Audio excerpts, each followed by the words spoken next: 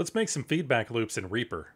So the basic idea of what we want to do, we want to take the output of the green track, send it to the purple track, and take the output of the purple track and send it to the green track. That way, when any of those tracks has any input, it will be sent back and forth between them and create a self-oscillating nightmare, which is exactly what we are going for. So to do the initial routing, all I have to do is drag the route button from one to the other, and then vice versa. So now what is passed into one will go to the other and bounce back and forth. But we are not done, because Reaper very smartly disables your ability to create feedback loops by default.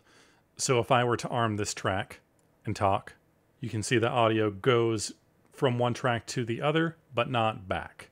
So to disable the feedback loop, we go into Project Settings. In the Advanced tab, we have the Allow Feedback in Routing. Okay, so now I need to be very careful here because it could hurt me. Protect your ears, people. This is nothing to joke around with. Okay. And there we go. And if it gets too loud at any point, we just mute one track and then all of it's silent. Okay, so what we want to do next is on the top level of our container there, we want to add a limiter.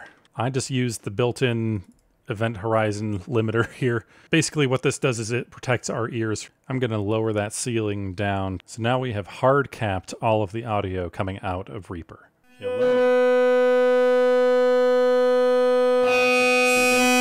So see there? That is so much more manageable.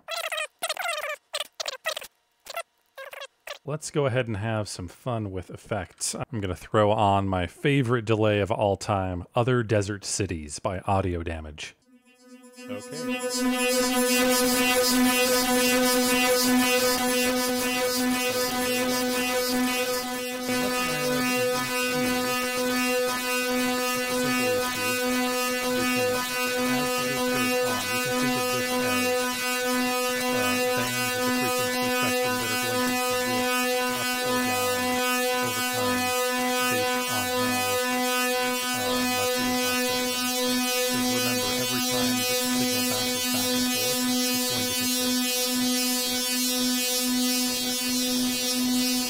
And there we have feedback loops in Reaper.